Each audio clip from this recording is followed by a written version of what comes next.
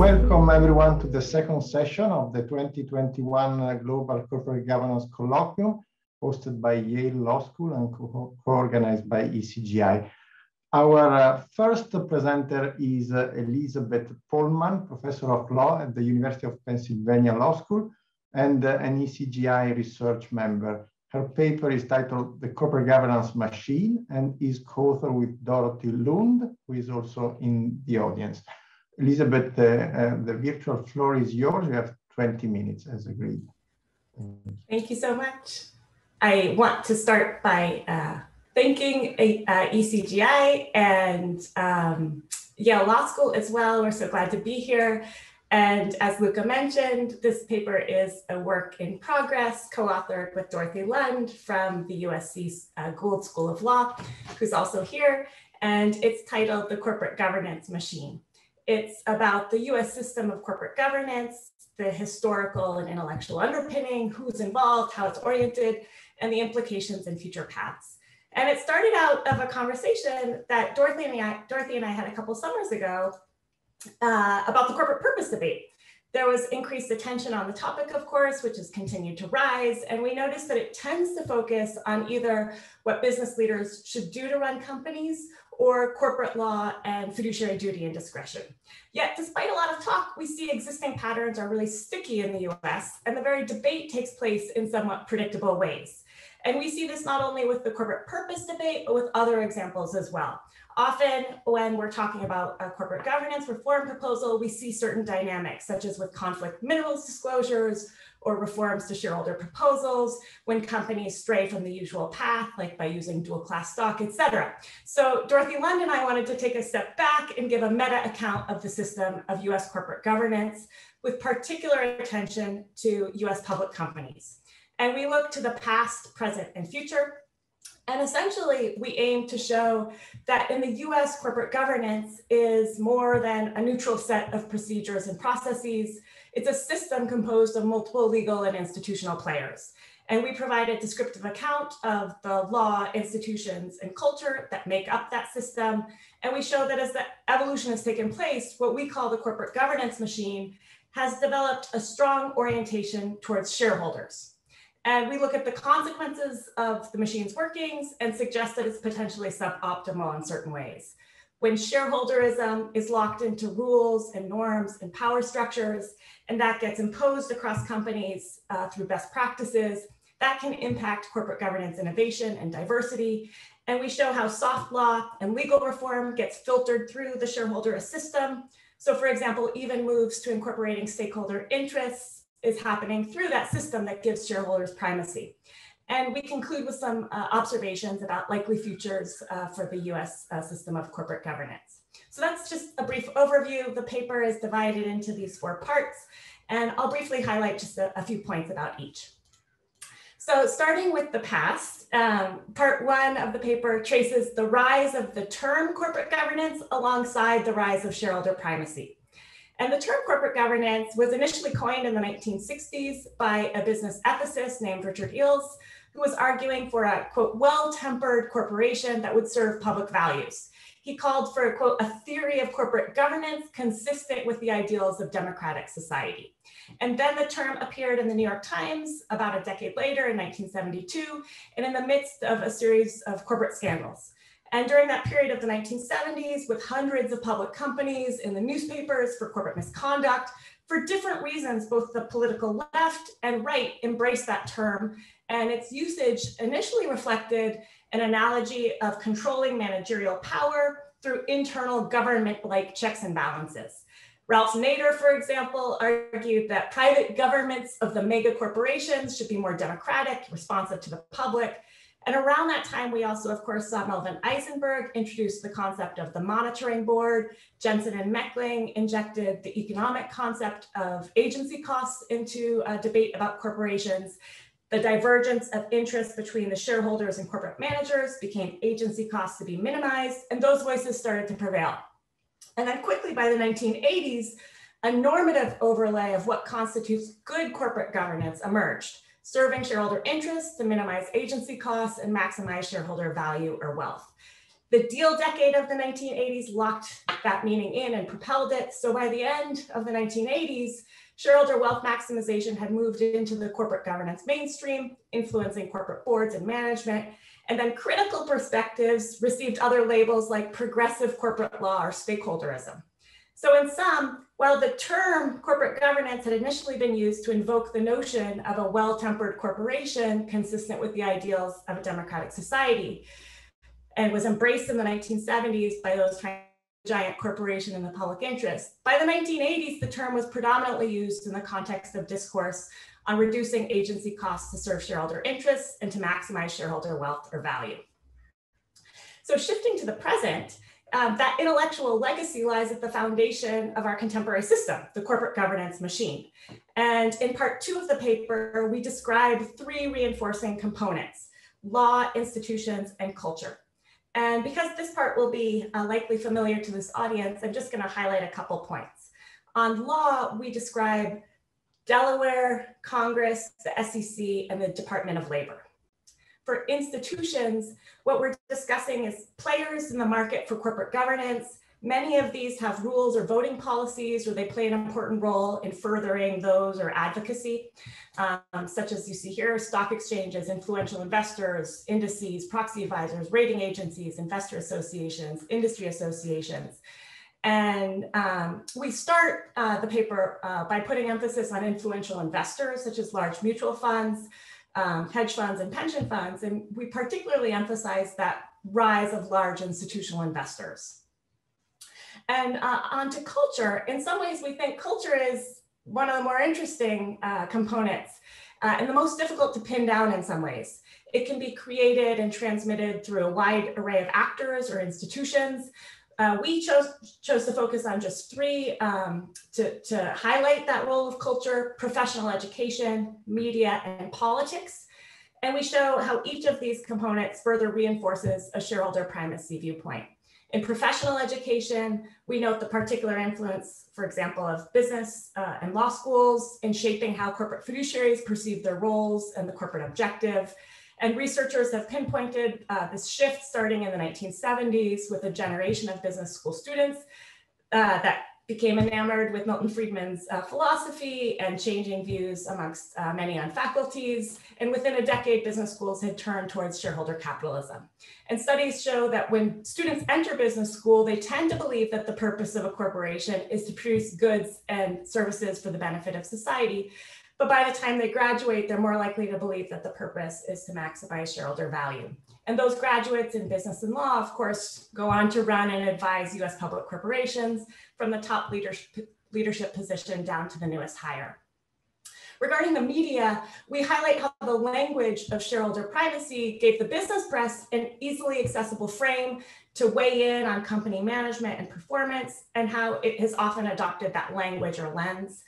And politics, we think, is particularly interesting. Shareholder primacy has traditionally had its roots in right of center thinking, whereas stakeholder models have been embraced by politicians on the left. But nonetheless, both have furthered shareholder primacy in the US over the past 2 decades. Pension funds began to use their governance power to advance their political interests, which encouraged left of center politicians to embrace the expansion of shareholder rights. And that trend solidified after Enron and the financial crisis, which sparked criticism of ineffectual monitoring mechanisms, a lack of accountability to shareholder interests, and that induced bipartisan support in favoring strengthening shareholder voice. And the shift from defined benefit to defined contribution retirement plans made millions of Americans, working people, investors in the stock market. And so shareholder value creation became perceived politically also as affecting millions of Americans who are investors through their 401k accounts, et cetera.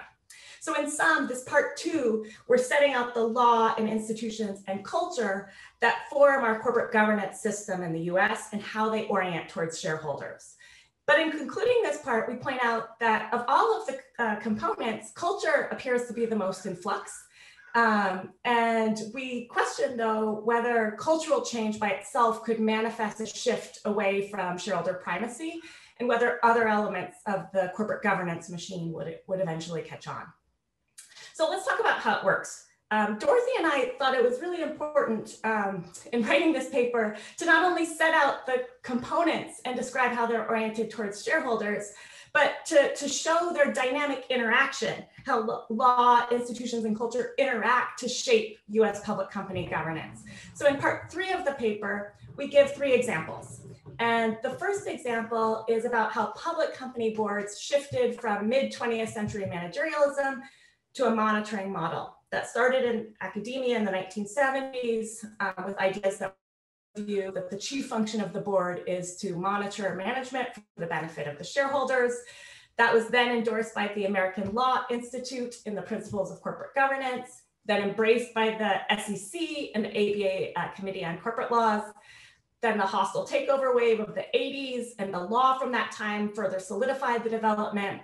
And then after Enron and WorldCom, the New York Stock Exchange convened a corporate governance task that generated strict director independence requirements.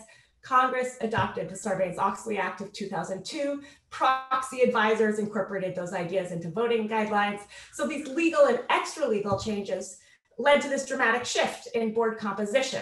From the mid-1950s to mid-2000s, the percentage of independent directors on large US public company boards increased from approximately 20% to 75%, despite the fact that there isn't conclusive evidence that director independence leads to better decision-making and oversight or even performance. And that shows the interaction of the components, how ideas starting in academia can be furthered by legal agencies and major institutions and market players adopting rules that bring something into the mainstream. Our second example is the evolution of CSR to ESG. And in the 1950s, CSR was framed in moral terms about social welfare. Corporations had the obligation to engage in social responsibility because it was the right thing to do, advocates would say. But we pinpoint that by the 1980s, a shift was beginning to take place. The agency cost and shareholder primacy view of corporate governance was taking over, and researchers of CSR began to study the link between the responsibility of corporations and financial performance, and to make a business case for CSR. And that accelerated by the 2000s when it was recast as ESG, risk-adjusted, value-oriented environmental social governance concerns, at a UN conference that brought together institutional investors, financial analysts, consultants, and regulators.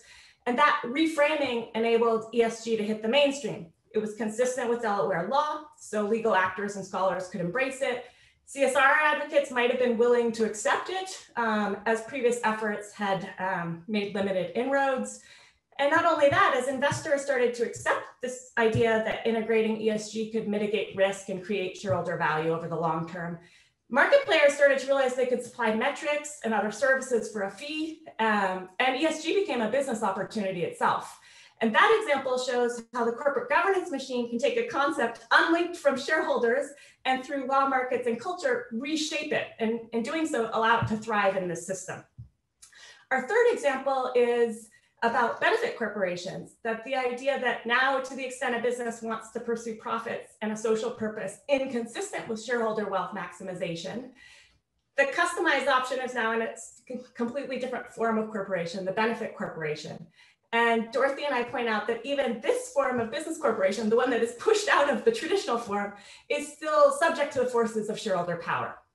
So finally, the last part of the paper on implications and the future. So we have a sense of the history and the components and dynamics of our US system. So in this last part, we step back and ask, well, what are the implications of this system that's developed? And what can we say about the likely future of a US public company governance? And we make a few points. Here we observe that this system is shaping the future path. It's shaping corporate regulation. The very manner of advocating for legal reform is being affected by this. So for example, in the US, with the current debate about ESG disclosures, even advocates in favor of ESG disclosures are focusing on information that would be material to investors and framing their arguments in that way. And a similar pattern emerges in practice and in soft law norms. So for example, as voluntary ESG disclosure standards have been increasingly adopted, in the US, we see the flexible shareholder oriented SASB standards winning out, despite the fact that the more stakeholder-oriented GRI standards are popular elsewhere and have existed longer.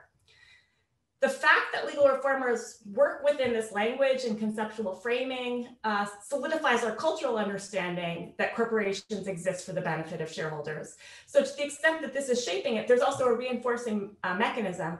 And when that legal reform increases shareholder power, that furthers that effect. It locks into the corporate governance machine's orientation, more shareholder voice and more ideas towards that end, and the players who perpetuate that dynamic. We also think our system pushes towards one-size-fits-all governance and might be hampering innovation in corporate governance. And that's despite any consensus about universal good governance practices. We see this, this push across many different types of companies: annual director elections, independent boards, split the board chair and the CEO, majority voting, no poison pill, pushback against dual class, etc. So ultimately, we think this deserves additional study, and we know many scholars are working on this. In this paper, we observe that to the extent that the operation of the US corporate governance machine is dictating a governance blueprint in some form for vastly different firms, that may be suboptimal, even for those who embrace shareholder value maximization as an objective. It's also influencing the public-private divide here. We see a greater diversity of governance arrangements in the private company context. Private companies regularly depart from the governance machine's precepts. Many private companies have unequal voting rights, founder-dominated boards, and other bad governance characteristics. Those governance arrangements have been tolerated or accepted, even viewed sometimes as necessary to protect high-growth, innovative companies with visionary founders or companies that wish to stay true to some kind of mission. But that changes once a company goes public, and everybody understands that. Companies will become subject to heightened scrutiny from institutional investors, ratings agencies, investor advocacy groups, stock exchanges, stock indices, proxy advisors, the machine, part 2, and the various pressures and preferences that come with it. And in an environment with significant private capital available, that may be contributing to the trend of companies staying private longer. Startups that have visionary leaders and market leverage have pushed for dual class or multi-class structures to insulate themselves from this. And in doing so, that's been one of the few sources of governance variation injected into public markets. We also highlight that the governance machine might be affecting the balance of what sorts of activities are also being done by public or private firms, for example, research and development. And then finally, on the future paths, as the shareholder orientation has become enmeshed in our legal, institutional, and cultural understanding of good governance, and as multiple powerful players operate as gatekeepers, Dorothy and I observed that it's become difficult to move to another paradigm, one that gives power to other stakeholders or allows corporate executives to make decisions based on the corporate entity or overall social value or welfare or something else. And we think that without a substantial shock to the system in the US, like a major federal intervention, we think stakeholder is unlikely to dethrone shareholder primacy as the dominant framework. Instead, the corporate governance machine forces stakeholder advocates to fit their models into the existing infrastructure. And that can result in meaningful change, and that's already underway. As shifts in understanding occur, there could be more and more of this regarding the merits of various ESG initiatives, better metrics for measuring those benefits, greater level of stakeholder interests could be reconciled with pursuing long-term shareholder value. And that can create business opportunities for the various institutional players that may embrace this and continue to do so. We think that in turn shapes the type of ESG activities that companies will choose to engage in. And over time, we might also see that corporate ESG activities will tend to take a one-size-fits-all form too. So I'll stop there, and we very much look forward to the discussion. Thank you. Thank you, Elizabeth. So now it's for Professor Gaizka Ormazaba, Associate Professor at IESE Business School and ECGI Research Member, to take the floor for the discussion. So thank you very much for the organizers, Luca and Elizabeth, to give me the opportunity to discuss this paper. I am not a legal scholar, so I mean, discussing a paper like this for me is like a new experience. Okay, so that being said, let's see. Okay, so this is the paper in a nutshell. Okay, so the idea here is that there's a set of institutional components classified in 3 groups: law, institutions, and culture. That it's called, the authors call it the corporate governance machine, that reinforce the paradigm of shareholder primacy, in contrast to, let's say, other paradigms that we could call managerialism or stakeholderism. Okay. So in practice, this would have induced an evolution of the corporate governance system. It would have induced regulation, one-size-fits-all kind of approaches, less innovation, widen the public-private debate. The authors also illustrate the workings of the machine with 3 examples. I mean, a raise in board independence, the use of ESG to increase shareholder value, the evolution of the benefit corporation. All right, so I mean, I'm not gonna get into, let's say, the historical evolution of all this because I don't know enough. But as an empiricist, I mean, I guess the first thing that came to mind is to which extent this narrative is supported by the data, and in particular, whether there has been a significant evolution in the corporate governance system that justifies this study. Okay, so let me show you some data about the things that the paper talks about. Board independence, I guess that this is well known, right? I mean, this is SOX, listing requirements, and so on. But the magnitude is kind of remarkable. Okay? On the public-private divide, I guess this is also well known. It's been studied by the literature. There is fewer and fewer public firms in the US, and this doesn't seem to be happening around the world. All right, so on institutions, and in particular influential investors, again, we know that the holdings of large asset management firms are increasing, but I guess, I mean, the interest of showing this evidence is not to show something that we qualitatively don't know, it's just to be aware of the magnitude of the speed of the change that we are witnessing. All right, so now let me show you something that perhaps is less well known. This is from a paper I'm currently working with a couple of co-authors. So we focus on CEO pay dispersion, defined as the standard deviation of CEO pay divided by the mean of CEO pay in the economy or in the industry. Okay, so this is what we find.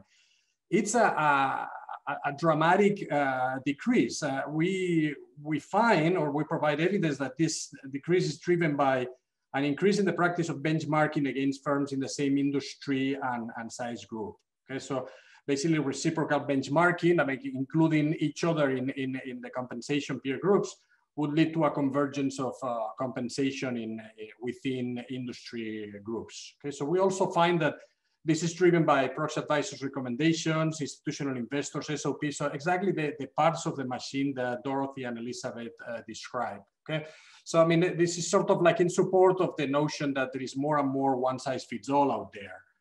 All right, so what about the effect on stakeholders? I mean, measuring effects on stakeholders is always tricky, right? So this is from a recent paper published at QJE, okay? So the paper documents an increase in the average markup of US firms over time, and which suggests also an increase in market power, right? So I guess we should think about what this means for consumer wealth. What about employees? Another recent paper by Stensbury and Summers, they provide evidence that there is less and less union membership, and there is less and less variance of industry wage differentials, which is supposed to be associated with rent sharing with labor. Okay, so I mean, of course, it's descriptive. They do other things in the paper, but it's kind of suggestive that there has been a decrease in workers' bargaining power over the last decade. All right. What about the environment? I guess that this is not new for you, but based on recent studies, it looks like the current environmental efforts are not enough to get to the net zero emissions by 2050. Okay, so the temperature might increase more than 2 degrees, and this could have important consequences. So in sum, my takeaway is that overall, it looks like there is some evidence consistent with the narrative of the paper. Regardless of what you might think about, let's say, the underlying factors of these patterns that I show, I think that these patterns are remarkable and suggest that we are witnessing important changes that we need to understand. I think that a paper like this can help us in this regard. All right. So that said, I do have some questions about the machine.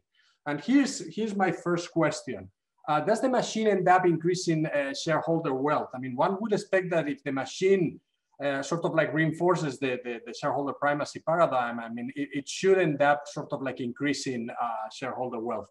I mean, if you go over the literature on, let's say, the specific things that let's say, the components of the actors involved in this machine are doing, this is not that clear. Some, you know, there are some examples of it. This is not supposed to be, let's say, a comprehensive review of the literature.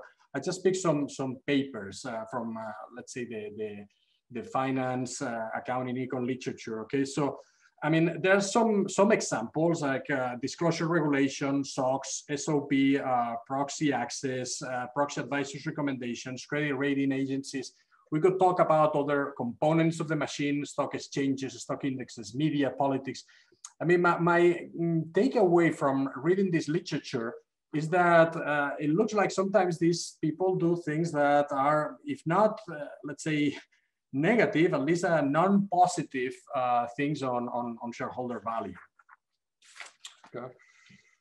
So another question is whether there are missing parts in the machine. So I mean, is the paper missing some parts of the machine? I mean, why these components of the machine and not others?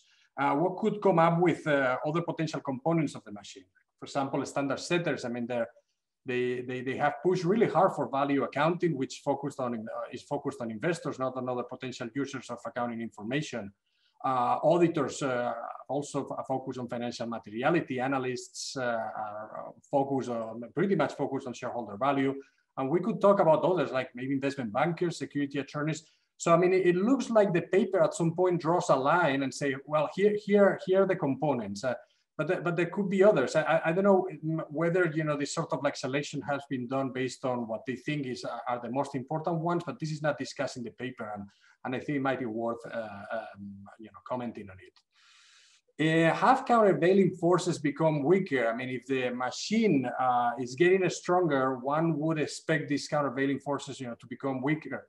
Again, this is not a comprehensive list. But I mean, if you go over the list, I mean, you will, I guess you will reach the conclusion that it's not totally clear. I mean, let's pick the first one, employees. Yes, I mean, there's decline, maybe there's declining worker power. The employees have become shareholders, but there's an increasing number of employees or potential employees that care about ESG. We're going to discuss a paper about it tomorrow. So, and you could reach a similar conclusion looking at other, let's say, countervailing forces of the machine. I mean, like you would reach the conclusion that it's not totally clear that these forces have become weaker. All right. So another question: how did the machine react to COVID? I guess COVID is, in a way, I mean, it's like an experiment. I mean, it's like an exhaustion or shock. So I guess it's sort of interesting to see how the machine kind of reacted to it. Okay, so let me show you some data. Executive compensation went up in 2020. I mean, at least I was not aware of this until I started sort of like thinking about the paper and looking for information related to it. But there is lower SOP support. I mean, so far, at least 12 propositions have been voted down. I mean, this is way more than in other years, if I'm not mistaken. So, I mean, it looks like the machine is kind of reacting somehow. So virtual shareholder meetings. I mean, many shareholder meetings have gone online, and there's a recent paper that analyzes that. And the paper finds that a number of questions were ignored and a number of topics were avoided. Care for employees, especially interesting, I would say, in COVID times, right? What did signatories of the Business Roundtable statement do? All right, so here's some evidence. Okay, so it looks like they did more than other firms, but not all of them. Okay, so I mean, take away from this, well, maybe managerialism is not quite dead. Maybe, you know, this paradigm of shareholder, let's say, primacy is not 100% implemented. And maybe stakeholderism is not complete window dressing, because at least, I mean, it looks like these BRT firms are doing something along those lines. All right, so a second experiment, so to speak, to test the machine in current times. Is the machine affecting the debate on sustainability reporting? This is a very important debate, as you know. I mean, we in the accounting area are very, very active on it. Here are the key points of the debate. What information should firms be required to disclose? How to enforce the sustainability reporting standards? How to avoid unintended consequences? These are very hard questions.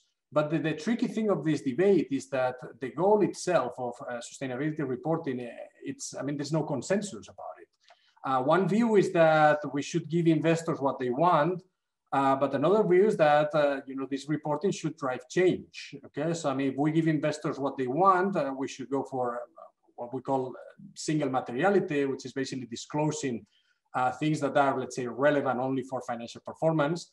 But if we want to drive change, we might gonna go for double materiality, which would be also to, you know, to force disclosure of things that are relevant for the environment or society.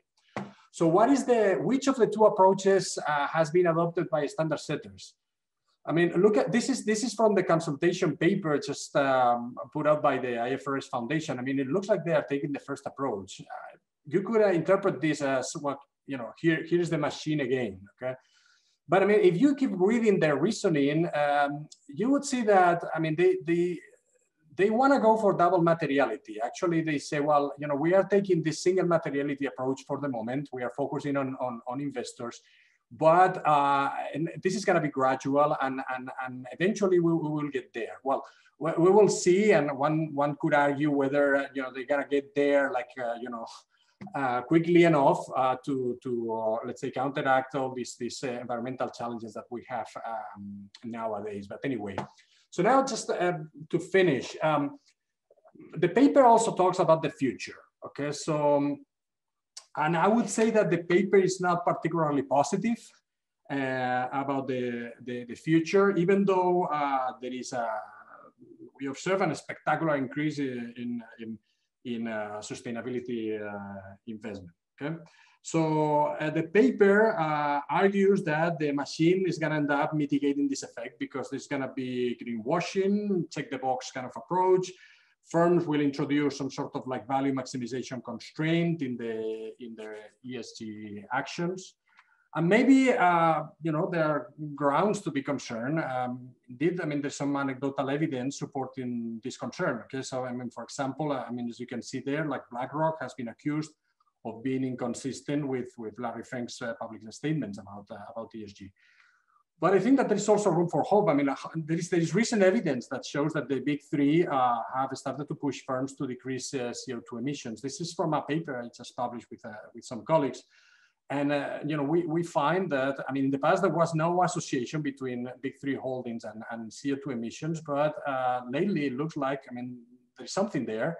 And we provide additional evidence in the paper based on engagements that looks like, I mean, something is going on. I mean, there is some sort of like effect. Well, whether this effect is big enough, we can't tell, okay? And also, we are starting to observe things like this one. Here's an environmental activist investor that wins 2 seats at Exxon's board with only 0.2% of shares. Okay, so I guess this would be unthinkable a few years ago. Interestingly, the stock price reaction was negative, which is inconsistent with shareholder value maximization. And just to finish, three more points, okay? And I will finish with this. First, I wonder whether there is anyone behind the machine. I mean, if the parts are not coordinated, perhaps the machine is not as strong or as powerful as the paper claims. Okay? The second point I would make is that the machine is different outside the US. I mean, there are different laws, institutions, culture. Perhaps there will be convergence. I mean, one could say, okay, there's going to be convergence towards the US. Maybe it's an empirical question. And lastly, I guess, I mean, I kind of wonder whether ESG is becoming a social norm a la Benabou and Tirole. If that is the case, maybe we should expect a strong effect on individual behavior, regulation, investment, and this might have implications for the debate on stakeholderism. Can this turn the machine into a body or an ecosystem, to use, let's say, a more positive language? I don't know, but I do know that whoever reads this paper is going to think hard about it, which is in and of itself important. Okay, so this is all I have to say. Again, thank you very much for giving me the opportunity to discuss this very interesting paper. Many thanks, guys. We now have approximately 25 minutes for a Q&A. So I would start by giving the floor to Jeff Gordon. Thanks a lot. It's great to have a chance to see everyone, even if in this form and not in person. The question for me is over the period that Elizabeth and Dorothy described, the basic legal setup has remained the same. So what's changed? And what's explained the focus on the shareholders, quote unquote? In other words, what's the, I don't know, the petrol of the machine? And so I think the first thing to consider is the change in the nature of ownership.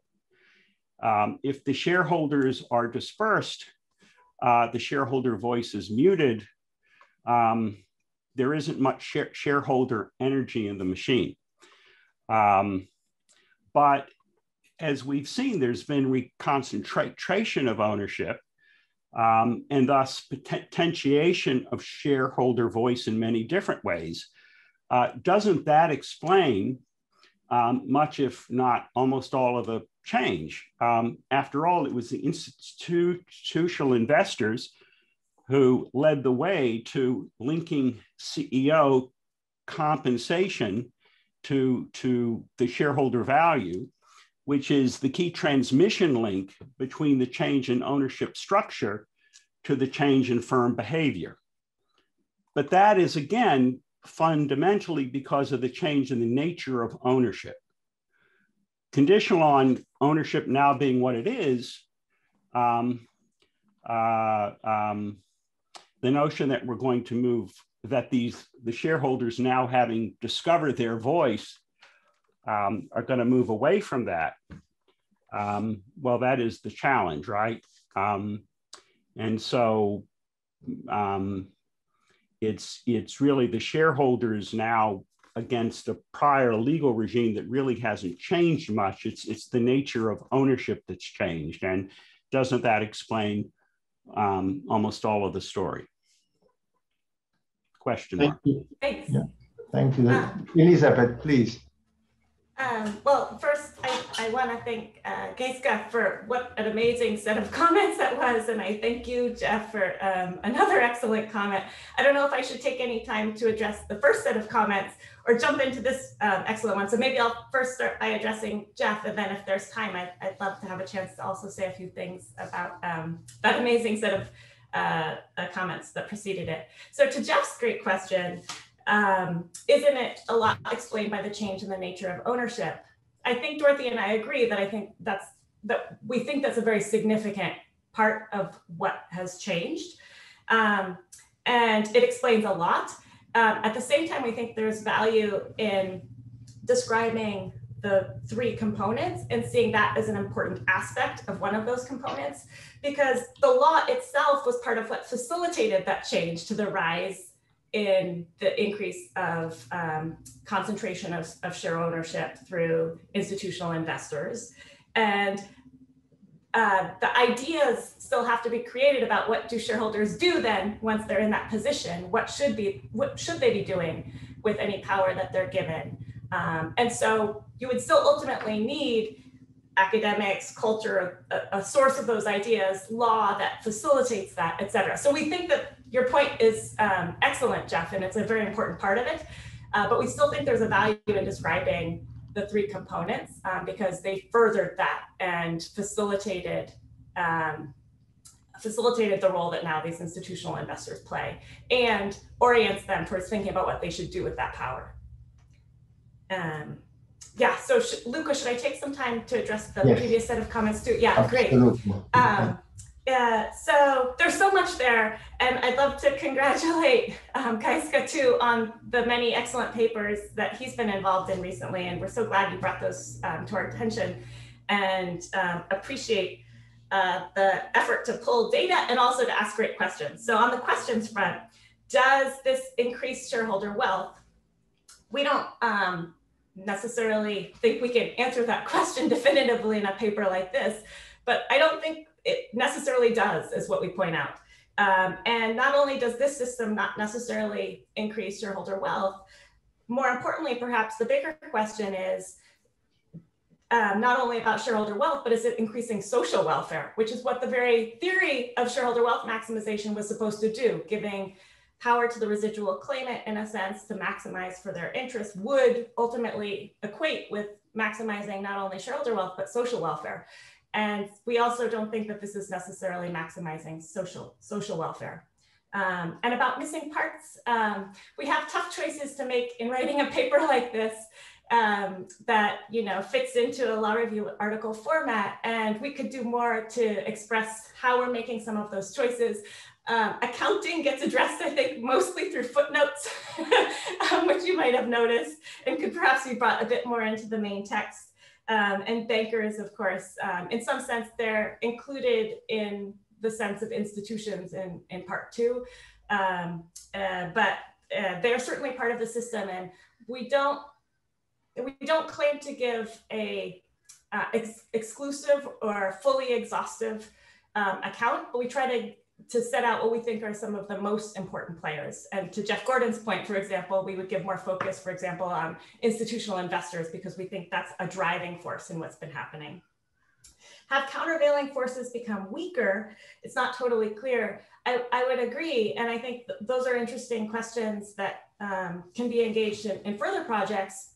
Though if we go back to Galbraith's original kind of framing of countervailing forces, we do see in other scholarship pointing out, the weakening of antitrust enforcement, declining force of unions, et cetera. And so it would seem, based on other research, that using the countervailing forces term as it had been originally used, many of the forces that had been present in the mid-20th century have weakened. And how did the machine react to COVID? And executive compensation going up, I think, is not a surprise to Dorothy and I, based on what we say in the paper. Nor, though, is the increased attention to stakeholder interests. We also don't think that's necessarily window dressing. We believe that is being incorporated through ESG and ultimately is still being framed in a sense as serving shareholder interests. And that goes to the bigger questions too about the future of shareholderism, and the other example that you asked about the debate on sustainability and reporting. In the US, we're having that debate right now about ESG disclosures, and the SEC specifically asked for public comments on the question of what investors want on this. So we do start to see that first framing, but ultimately the future of shareholderism, we think it really depends. It will matter whether we get a strong or a weak form of ESG being incorporated through our shareholderist system in the US. Because if we get a strong or hard form of ESG, that can really start to shape institutions, and that can look different than what we have today or what we had 10 years ago. Our point is simply that will be happening through a system that is orienting towards shareholders, and that likely means that certain types of ESG activity is more likely to get incorporated, and it will leave out certain types of activity or values that we might also care about. Oh, I want to say one more thing too about the last question about convergence. We appreciate that the US is different in many ways, and that's part of why we wanted to set out this account, because we think the US has particular institutions and culture, et cetera, that is furthering this. At the same time, we recognize that the ESG movement itself has come from outside of the US, and I'd like to highlight Mariana Pargender's great work on international corporate law and telling part of that story of how ESG came about. And it's an interesting example in some sense of how international forces can affect the US corporate governance machine, but it still gets filtered through our US system. So I'll stop there. Thanks so much. Thank you, Elizabeth. So now I would give the floor to David Webber, who had a question in the Q&A, but it's better if he poses the question himself, I guess based on his prior work with Michal Parzuz and others. Hey, Elizabeth, great presentation as always. Yeah, I mean, I guess the way I think about your project is, you know, the question of will the market change millennials or will millennials change the market? And it seems to me your answer is the market will change millennials. And you might be right. The way you tell the story is, well, you know, you recognize the kind of cultural shift that seems to be going on out there, but still there's the machine is in place. And even the way you tell the story of how people like show up at business school or law school one way and the machine gets a hold of them. And I almost picture them being sort of stamped with shareholder primacy ideology and they're spit out the other end as a maximized returner. And all that may be right. And I guess my own reaction to the paper is just, you know, maybe it's a question of competing data and maybe it's a question of interpreting that data. It's all very, very contemporary, but it does seem to me that it's entirely possible that this bottom-up cultural shift that I think we are seeing in millennials and Generation Z folk who seem much more willing to take their politics to work, to their consumption,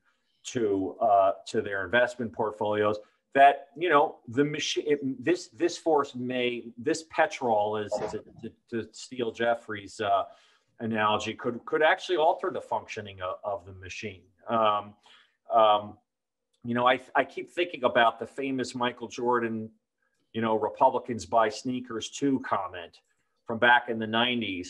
And I contrast that with the Delta CEO's recent response to voting changes in Georgia. And imagine if he had come out and say, well, we're not going to say anything about these recent changes to voting laws because Republicans fly coach too. You know, if he had said something like that, I think there would have been enormous backlash. And at some point, yeah, you know, even if the rhetoric, I concede the rhetoric remains a rhetoric of shareholder primacy, and everybody is still trying to fit that in. But I guess the question is that, you know, is this the inertia of the machine that still requires everybody to mouth the language of shareholder primacy, but what's really going on is much more responsiveness to employees and to consumers, and increasingly difficulty just separating out. You could say shareholder primacy, but how do we even go on separating out the interests of employees and consumers from shareholders, given that there are these constant feedback effects going on between these categories? Anyway, great project. Yeah, wonderful question. And I see a couple others that kind of relate to that in the Q&A. And what I think we suggest in part 4 is that ESG fits in this system. In a sense, this system has embraced it, and we see so much of this embrace and these efforts towards trying to figure out how to use ESG in executive compensation plans, how to use diversity metrics in executive compensation plans, how to have disclosure so that we can have those things, have some kind of accountability, et cetera. All of that is part of, in a sense, a legacy of the system that asks for that to happen through this system and done in this way that proxy advisors can then tell you how to vote on it. And ratings services can charge a fee for sorting that out, et cetera. And so that is part of the system. And that's what I mean in a sense of saying, it will matter whether we end up with a strong or a weak or a hard or a soft form of ESG integrated into the system, because if we have a really robust version of that, at the end of the day, we might still say that it's towards serving long-term shareholder value, but the reality on the ground will be different about whose interests are being taken into account and what the pressures direct corporations towards in their decision-making and their activity. So we think that matters. We're trying to describe that system that is doing that. And we also suggest that we reflect on then what we will end up with, because certain choices will be made in that way about the types of values that can be integrated in that way. And so I think, you know, oftentimes when I hear generations referred to, like, you know, millennials and Zs, people often point out the diversity within generations, et cetera. But I agree with you, David, that there's a lot of interest in younger investors and citizens in efforts in this regard. And so I think that suggests we might see a more robust form of that continue. But I don't think it changes our view of the system that's arisen and how hard a paradigm shift is away from that towards really more dramatic kind of stakeholder governance that isn't just integrating the interests in through the system we already have. And that reminds me of the questions that I'm seeing in the Q&A about the machine term. And I'll say that from the very first conversation that Dorothy Lund and I had, I said machine, and we reflected on that since then. I think it was initially trying to capture something that we then together have really fleshed out in the paper as trying to capture the idea that there's different components, there's interacting parts to our system, and that it works in a somewhat predictable way. And that's what we're trying to capture with that term. But of course, other terms could be used. You could use a more neutral term like system. Some people think you could better capture, for example, that this machine didn't just come all fully formed. It took place and it reflects path dependence. And it may not be a well-designed machine. It happened for various evolutionary path-dependent reasons the way that it did. That's the term we're using, though, to try to capture the idea of the interacting parts and the workings or the mechanisms.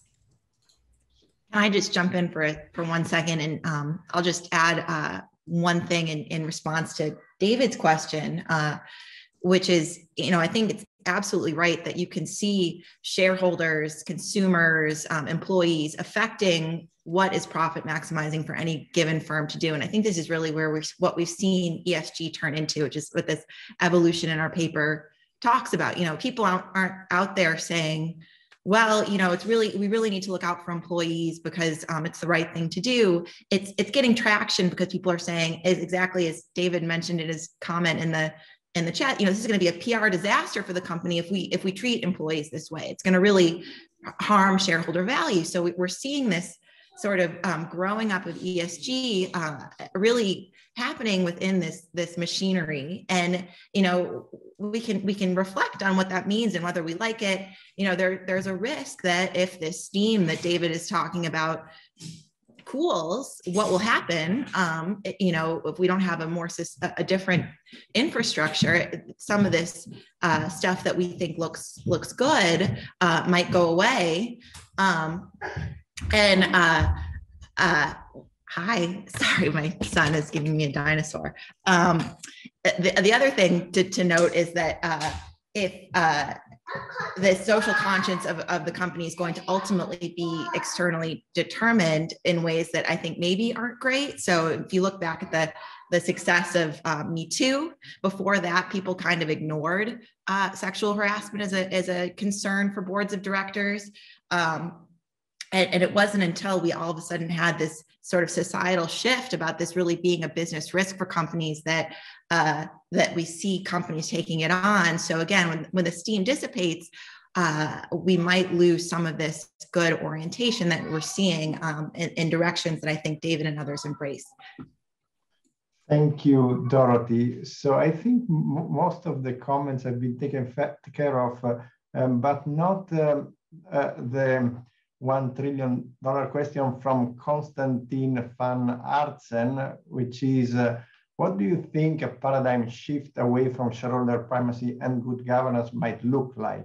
Is there anything which you see as an adequate alternative? And I think that's a good question, because my impression reading the paper is that you are sort of reluctant to go into whether the alternative should be an extreme one, a moderate one. So I'm curious to hear what you think about that.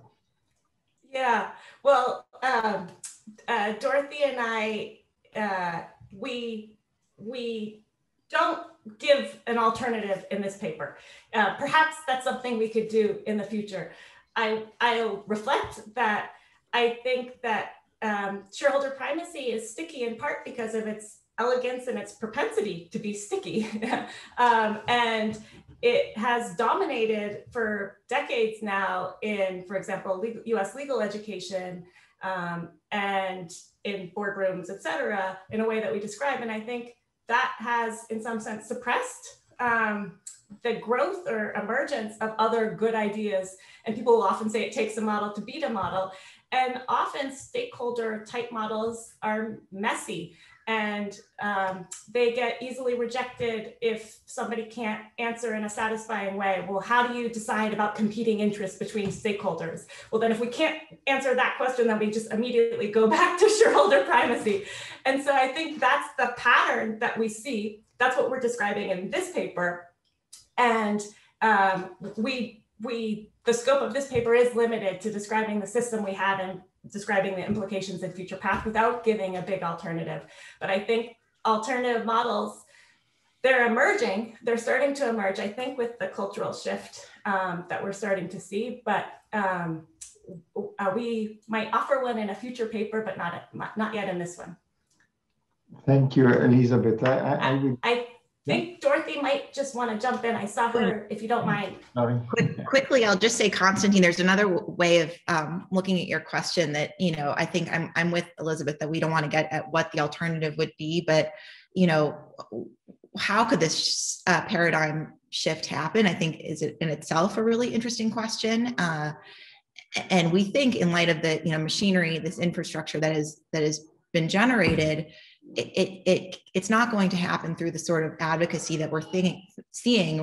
We don't think it's going to take some sort of substantial shock to the system that would operate on these multiple institutional players all at once to really, and this is where I think the machinery imagery is helpful, because you can't change a machine by pulling out one part. You really need to get a different orientation. It's a whole system that we're working with here to get different outputs.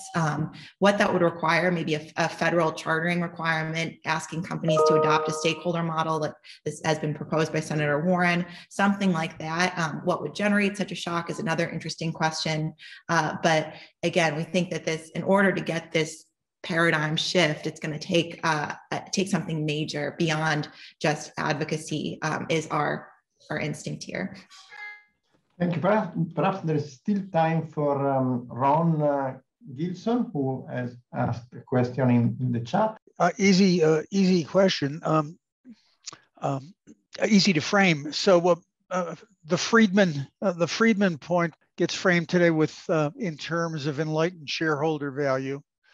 I suppose we can characterize the Business Roundtable and Davos as enlightened managerialism. Do we have any particularly careful analytics to think that one alternative is going to end up better than the other? That is, do I think Fink has a better take? And